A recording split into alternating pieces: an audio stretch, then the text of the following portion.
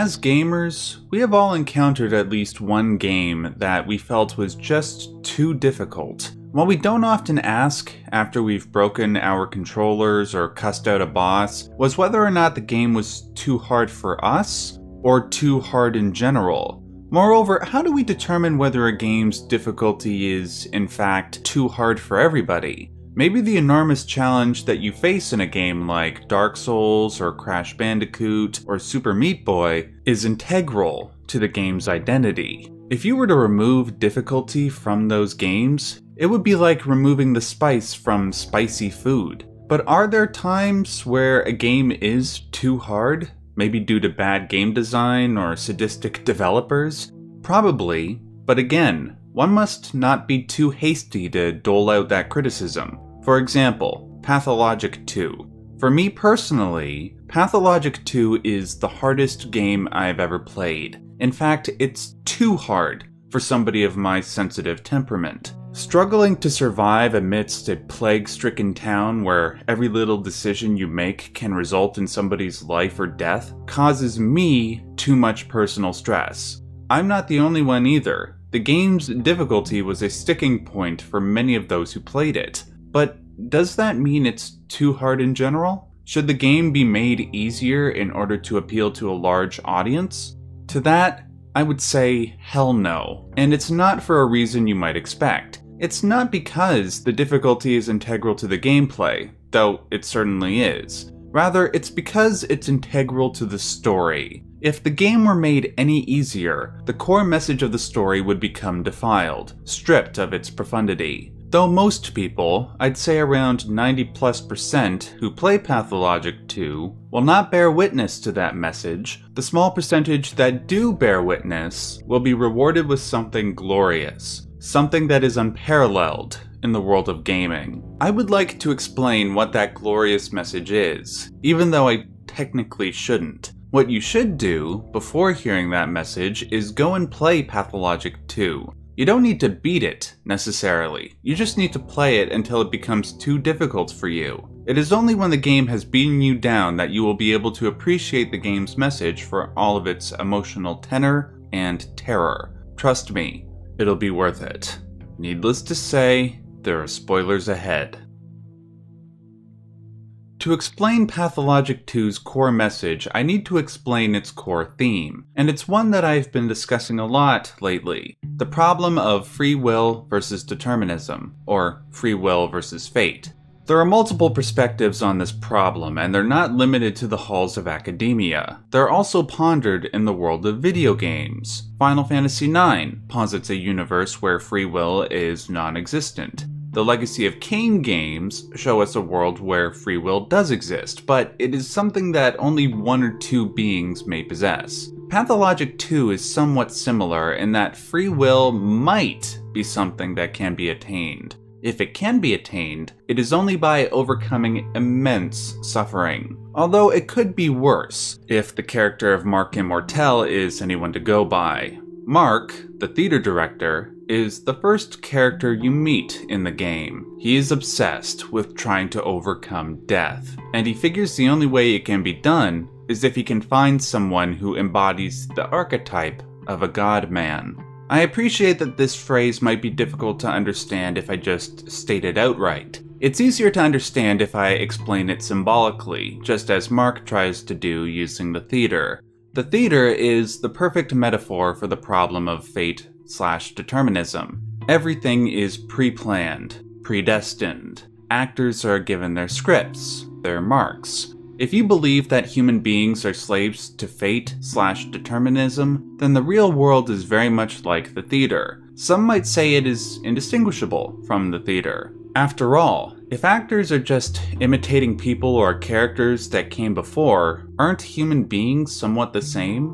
This is where the tragedians come in, the characters that Pathologic 2 is most famous for. As you go about the town in the game, you'll often see these tragedians interspliced with the general population. Aside from their spooky demeanor, they aren't much different from everybody else. The only thing that is different is that they are trying to act out the part of somebody who existed before them. In this way, human beings aren't much different from the tragedians. Think about it. What is it that we do in our day-to-day lives? Well, we try to embody an idea or ideal, just as an actor does. If you're a religious person, let's say, you might try to act out an ethical code. If you're a Christian, you try to act out what Jesus would do in your day-to-day life. Christians try to be reflections of Christ, just as the tragedians are also reflections of somebody who already existed. The benefit of being an actor or reflection is that you have greater insight into the person you are imitating. You can observe them from the outside, understand their motivations and mannerisms. This is why the tragedians often seem to possess greater knowledge of people and events compared to anybody else. It's because they've studied the characters and the setting. But this prompts the question, is the game one big stage play? And what happened to the people that the tragedians are trying to imitate? The game brilliantly abstains from providing a clear response. Anyways, let's say you were trying to imitate or act out the ultimate ideal. Well, what is the ultimate ideal? Maybe it's somebody who is able to overcome death. Mark Immortel is obsessed with this idea, that a person can charge themselves by an ideal, just as a particle charges itself, and thus embody the ideal. This ultimate ideal is able to overcome the confines of mortal existence, to go off script and improvise, to not let death be equal to the curtain's collapse. Thus, Mark is particularly interested in people like Artemi Burak, the character you play as. This is because, in Mark's mind, Artemi seems to come closest to embodying this archetype. Even characters like the Inquisitor take notice. She notes that Artemi is freer than other men, as though his strings are pulled by some manner of god. It's almost like Artemi's strings are being pulled by that ideal. The ideal of someone who is able to overcome the worst possible suffering, including death, while also being a healer to many, just like the aforementioned Jesus. Whether or not it's possible to do this is still in question, and I'm not just speaking in regards to Artemi Burak. Neither the game nor real life provides us with a clear answer to this question. The responsibility one must shoulder in order to transcend death is damn near impossible to bear. This is why other characters in the game will consciously or unconsciously shirk the responsibility. The prime example of this lies with the collectivist tribe known as the Kin, a tribe that Artemi bears some relation to. Unlike Artemi, who tries to embody the archetype of a sort of divine individual, the Kin try to embody the archetype of a divine collective. There is no semblance of self if you are a member of the Kin. There is only the group you belong to. Again, to get a better understanding of what this means, it is best to explain in symbolic terms. While wandering through the town in the game, you might notice its peculiar layout, especially when you look at a map of the town. This is because it is meant to match the physiology of the Kin's primary deity. That deity is Bostrak, the bull god. The Kin view themselves and the earth to be individual components of the body of their god, and in order to function properly as a part of that body, one must remove their sense of self. They exist in order to serve the collective whole, that being the body of Bostrak. If a part of the body were to go rogue, like some sort of cancer, it would threaten the stability of that collective whole. So, they must function as an udurk, or a body that contains many bodies within. There are benefits to being a member of the Kin. The primary benefit is that the plague you struggle against in the game does not affect the Kin. This is confirmed towards the end of the game when you enter the abattoir and speak to an actual heart, known as Zirkin's Small Chamber. This heart says that the plague is only lethal to humans, but not to those who forget the word I. As long as you serve the collective, you do not have to bear the pain of individual consciousness. You can simply live as an unconscious cog in a greater machine. But you must ask yourself, would you really want this? Being unconscious means freedom from the pain of consciousness, but it also means being like a beast. It is a retreat from the evolutionary process. a return to a time where you were just a cog in the universe's machine, and weren't trying to break free. This is a tempting offer to some, to leave behind the pain of being a conscious human and return to some sort of animalistic hive mind, like that of the kin. It's especially tempting if you believe that free will doesn't exist. At one point in the game, we see a character named Grief struggle with the possibility that free will doesn't exist. Here's one quote from him. "You go about livin' and breathin', all that, not a thought spared for your place in it all. But actually, you're pulled around by great strings. You think you're alive, but you ain't, pal. You ain't." The strings that he refers to symbolize one's slavishness to their fate. Some people, be it in this game or in real life, have made peace with such a notion, but not Grief. If his life is fated to a predetermined path, then so are many other things, including the emergence of the plague. Worst of all, the tremendous suffering and death that the plague brings is predetermined. If free will is an illusion, then that means there is no escaping that tremendous suffering.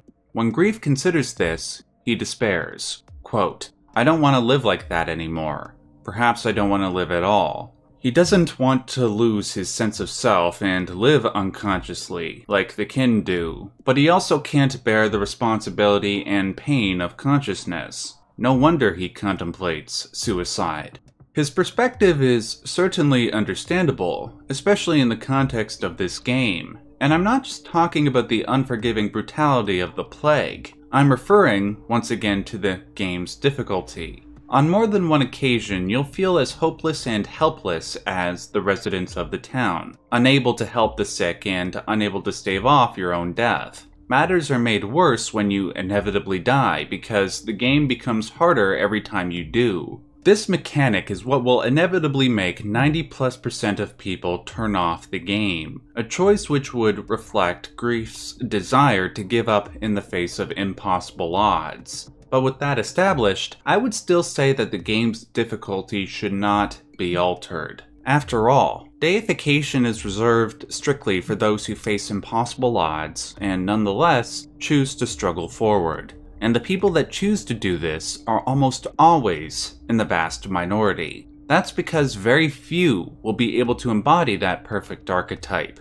the one that Mark Immortel desperately seeks. That is the glorious message that Pathologic 2 conveys, and it would not have been possible if the game weren't as difficult as it is. Now I must ask, in the face of that near impossible difficulty, what do you choose? A return to an unconscious state, like the kin? Or would you attempt to transcend your mortality without any promises that it's even possible?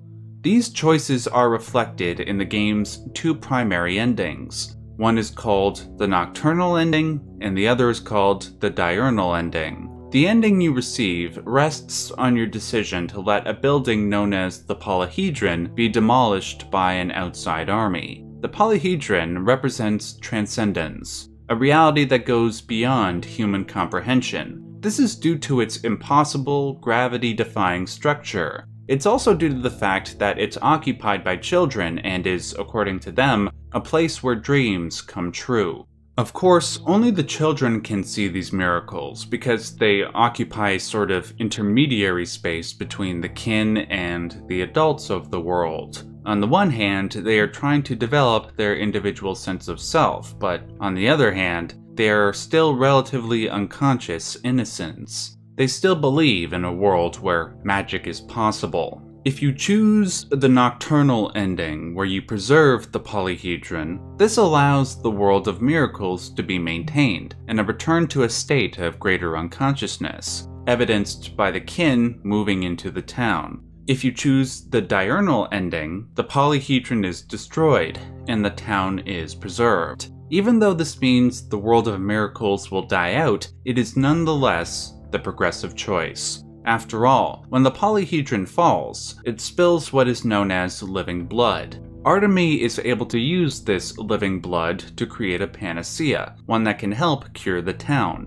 It's also progressive because it means the remaining humans can maintain their sense of self and continue to evolve. Taking the miraculous blood for themselves symbolizes a closer approximation to the archetype of a god-man, the one that Mark Immortel sought. They are no longer subservient to a god, but have taken on abilities akin to a god. As a quick side note, this was the aim of the Christian alchemists. They sought what was known as the aqua permanens, a magical curative potion that was likened to the blood of Jesus. In John 19:34, the crucified deceased Jesus had his side pierced by a lance. What poured out was a mixture of blood and water. This fluid was the living water, the aqua permanens. To drink and bear this water would transcend you, just as it did for the town in Pathologic 2. It is the reward that would justify any amount of suffering, one that could cure a seemingly uncurable disease. But unfortunately, like I said before, only a select few people